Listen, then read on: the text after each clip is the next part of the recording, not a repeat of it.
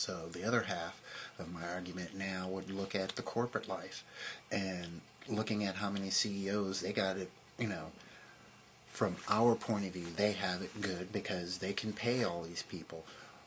We are struggling to even have, healthcare benefits that you're still going to pay out the ass for the prescriptions.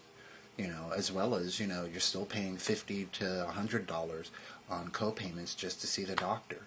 So it's just getting hair-raising to get some sort of health care where it is cut down for workers after 90 days, whether they're part-time or full-time, because you do need a healthy workforce. Because now, as we're watching all these other companies, we got tainted pet food. And then, of course, you send your pet to the vet, well, there is $1,000 right down the tubes. So it's just getting to a point that, yeah, we're the biggest, baddest country, but we certainly haven't gotten away from red tape. So that's why a few of the people I've met over the years, look at me and I go, what am I supposed to do? I'd rather live, out in the middle of the jungle, because at least then I know what needs to be done every day.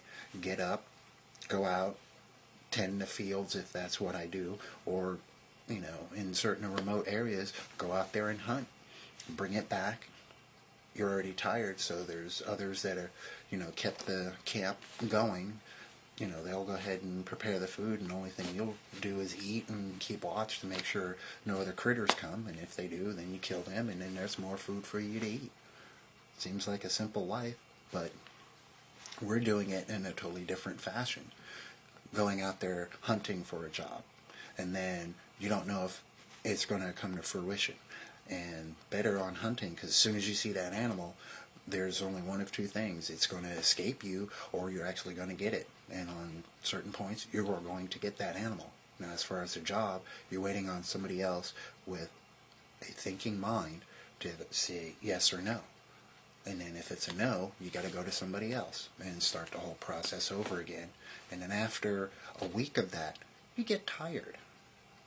And that's where I come back to the women, that if you want to complain, do the same thing. Some of you have it easy to be the front desk people, because it's somehow still ingrained within the model of Americans that women are going to be at the front desk. So you all have it easy.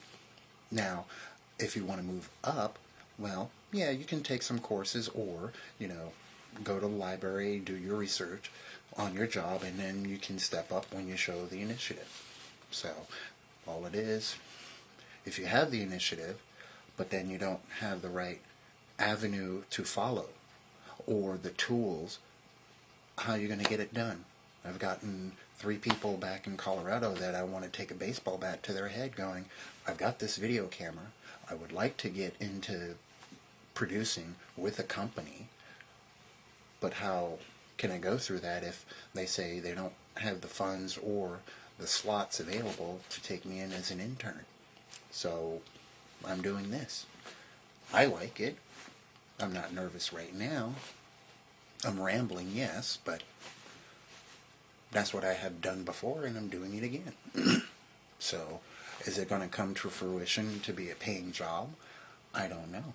It depends upon somebody out there that will just go ahead and say, I like what he's doing.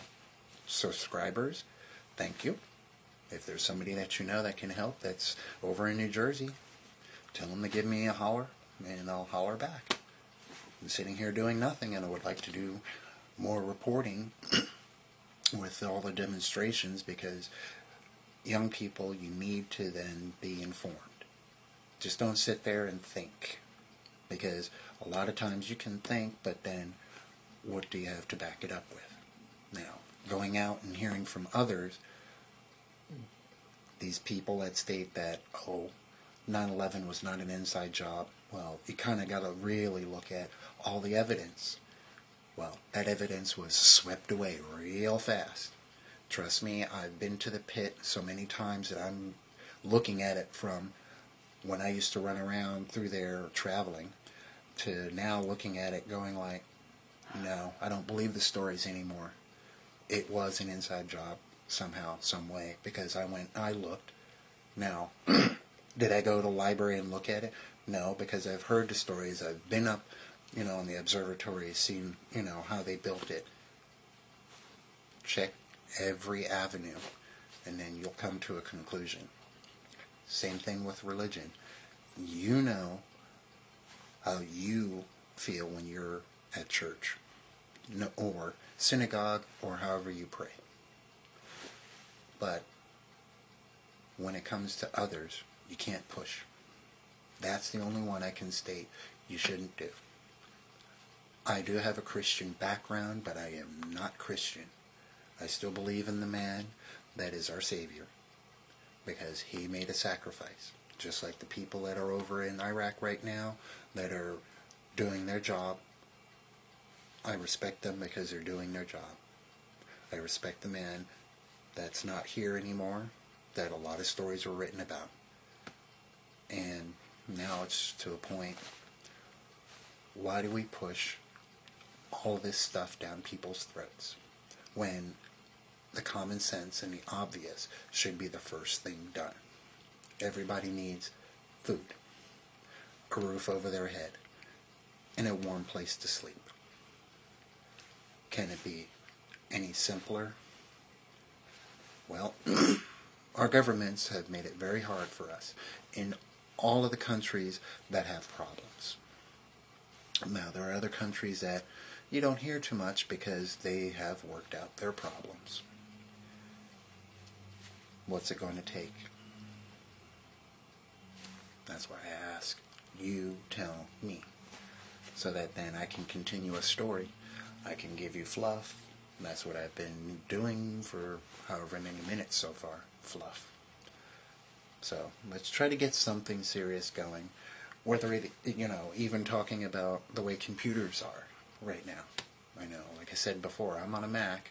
You might be on a PC. You might even be using your cell phone to do your videos.